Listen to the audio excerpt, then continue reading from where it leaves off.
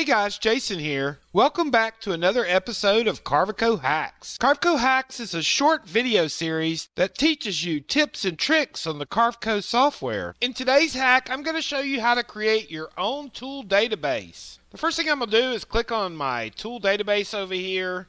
Once we got the tool database open, we're just going to download some of the manufacturer's tool databases. In one of the recent updates, we got this new button that says Get More Tools. It takes us to this web page, and they have all of the different tool libraries here for download. To download these libraries, you just need to click on the tool-based data library and hit save. Now, I'm going to do a couple of these. Okay, and once you have your databases downloaded, to add them into Carveco, we're just going to hit the import button. So now that we have our tool database downloaded, we can click on any one of these manufacturers like Cadence Manufacturing, open up the tool database, and they have all of the tools from that manufacturer listed. Some of these tool databases may not have been updated recently, so you may want to check with the manufacturer to see if they have an updated list. The hack that I wanted to show you was how to create your own tool database so that you have your own tools. We're just going to click on Tools and Group, and we're going to add a new group. This new group is going to be My Tools. And we're just going to drag that My Tools up to the top. And now we want to just add groups for the different kinds of bits. I'm going to break mine down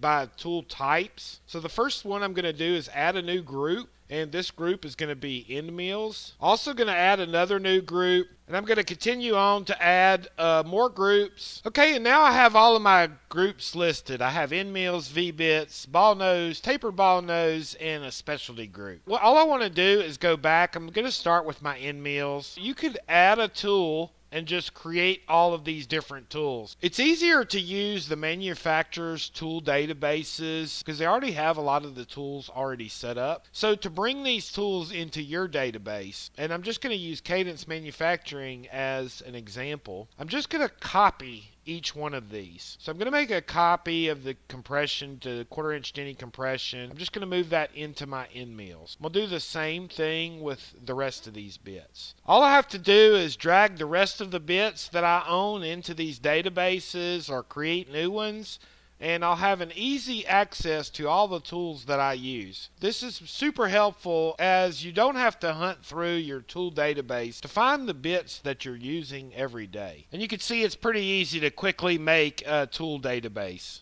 Thanks guys, make bit happen, and I'll see you on the next hack.